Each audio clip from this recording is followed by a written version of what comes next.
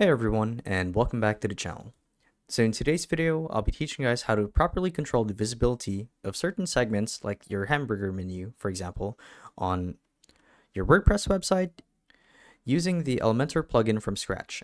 So in this video, we'll be showing you how to control the visibility on different platforms like desktop or mobile or even tablets. So without further ado, let's dive right in. So to actually do this is quite simple. And the idea here is we want to make sure that we're first logged into our WordPress account as an administrator. So it's where I'm at right now. As you guys can see, this is the dashboard. And if we go to edit our website, we'd want to go to the site builder or the text editor tab.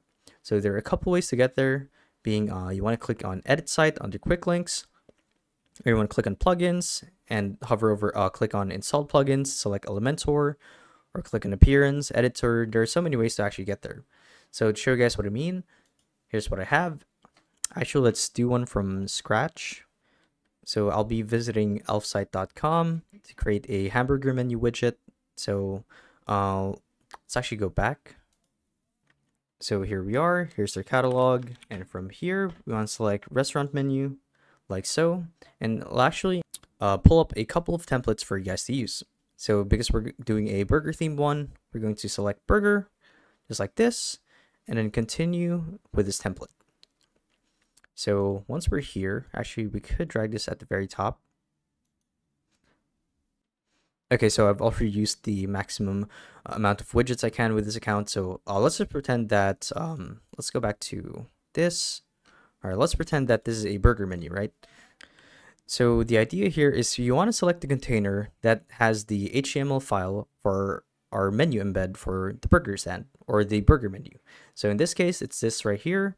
As you can see, it's highlighted in pink, or it has the pink outline. So we want to control the visibility, right? So if you want people to see the menu on your phone but not on desktop, then here's how you actually do it. So you guys would want to click on the corresponding section on your website using the editor. Click on advanced and click on responsive. Now, once you guys are on the responsive tab, you'll see that there's a toggle here for each platform being desktop, tablets, and mobile phones. So if you guys want to show this section on desktop, then you would click on show. So right now it's grayed out, meaning to say that people who visit our site on their PCs won't be able to see it. But if you want to show it, simply click on that, update, save, and you guys are done. Now it goes without saying that the same steps apply to other platforms like mobile or tablet. Now this would hide it from them, as you can see. And yeah, that's honestly it. So hopefully this video helped you guys out. And if it did, be sure to let us know down in the comment section below.